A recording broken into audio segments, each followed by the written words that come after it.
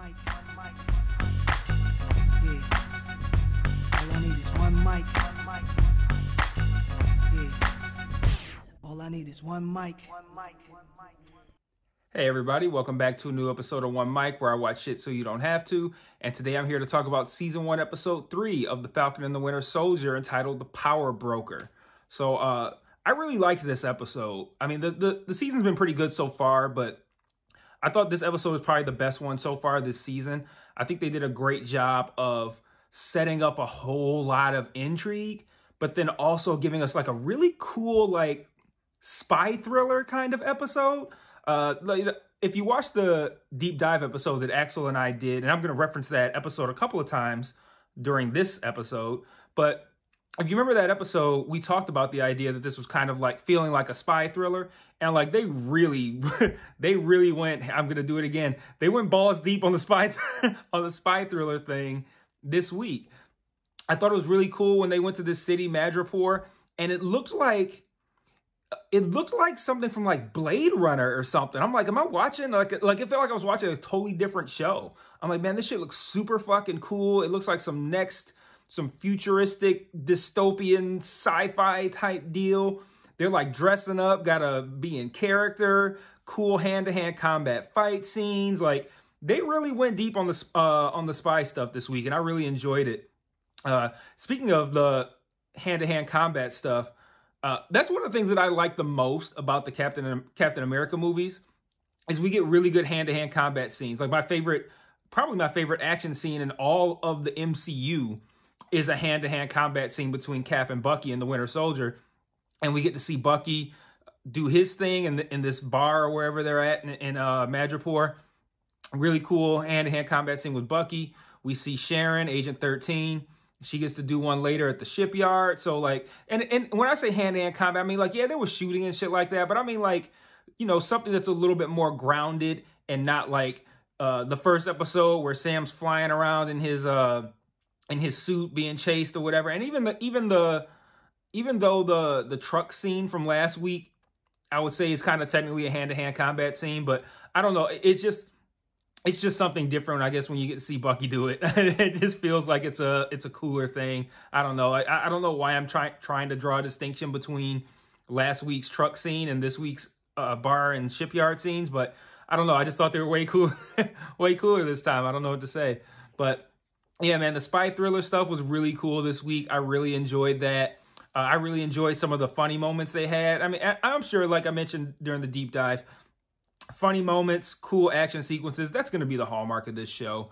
And I really liked when they talked about Marvin Gaye's Trouble Man album, and Zemo said something like, it captures the African-American experience. It's like, it's one thing to hear a white guy speak like that regarding black music. It's another thing when it's like a German supervillain.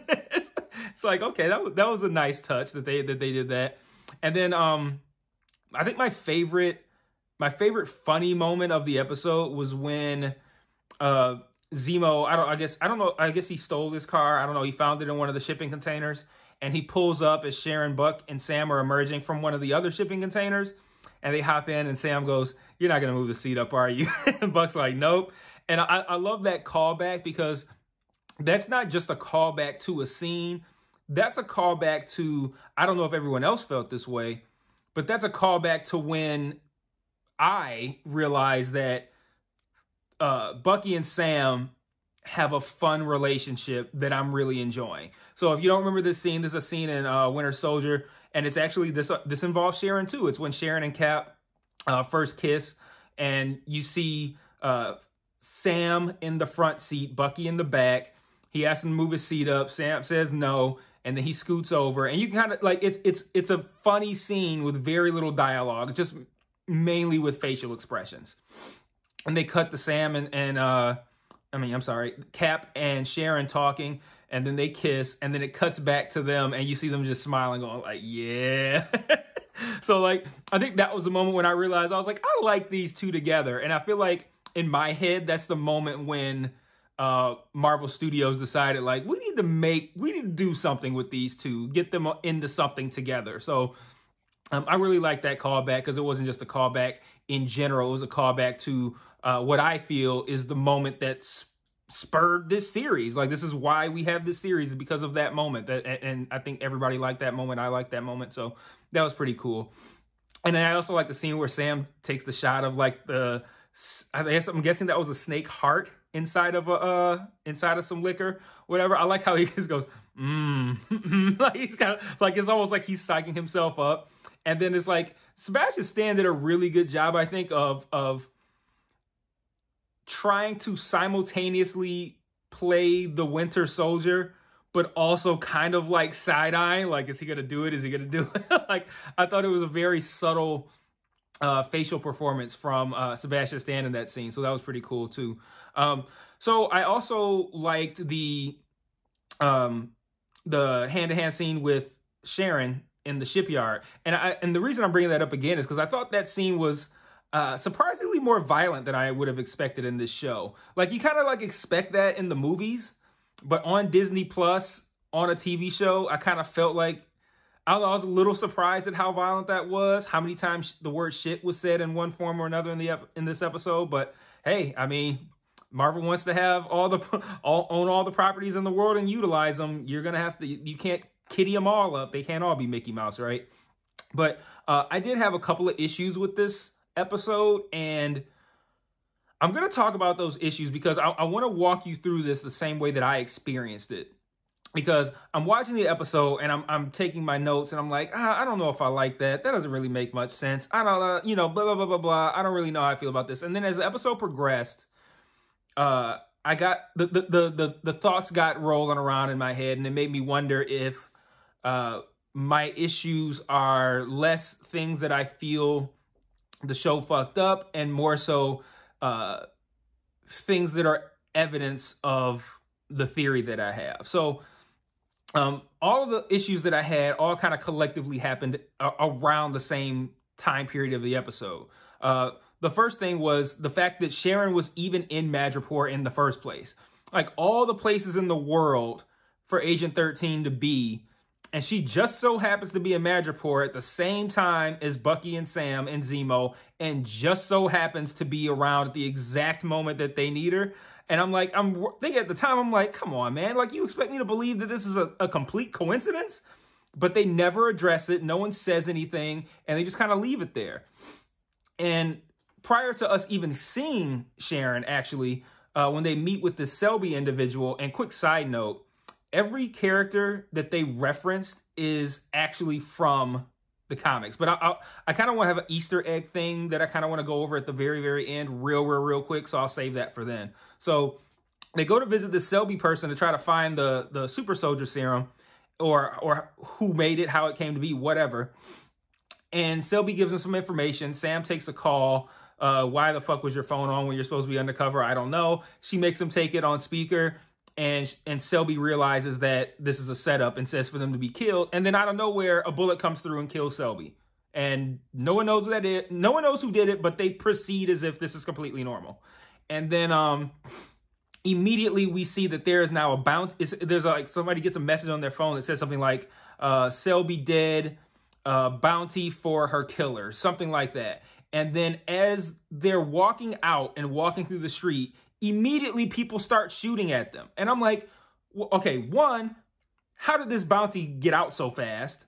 Two, how does anyone know who her killers are, what they look like, or where they are? So like, all of this seemed very strange to me. Like where is all this coming from? Like, I'm just supposed to believe that this, like, okay, yeah, there's a bounty on them, but on who? It just says bounty on her killers. There's no picture. There's no, this was the last time we saw them. Like, nothing like that. But people just come out of the woodwork and start shooting at them. Like, how are you supposed to know that those are people that killed her?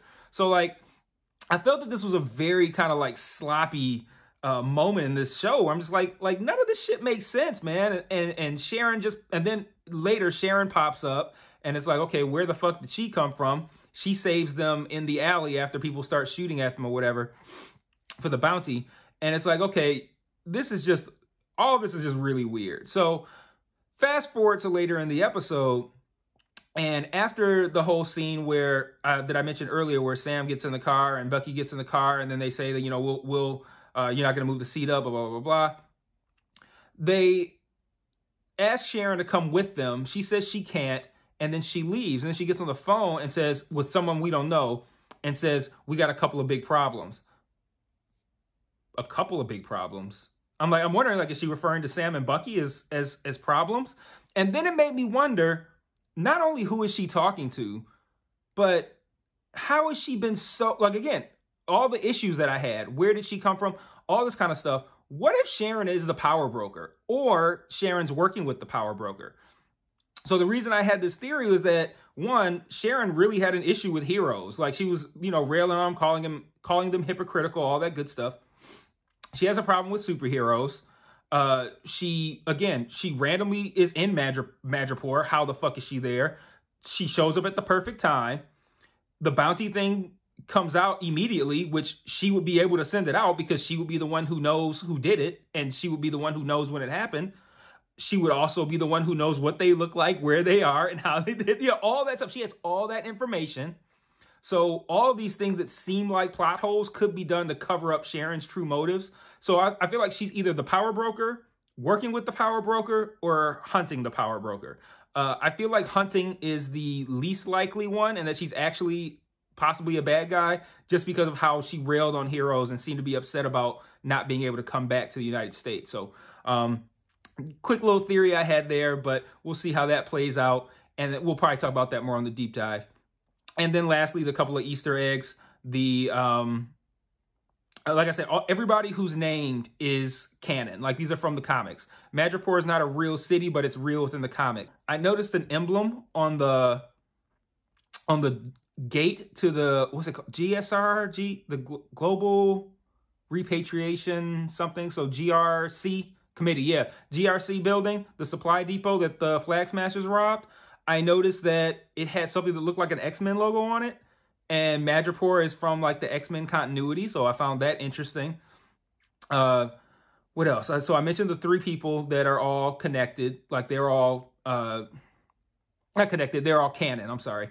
They all exist in the Marvel Universe. I'm not going to go into who they are, but within the Marvel Universe, that is. But the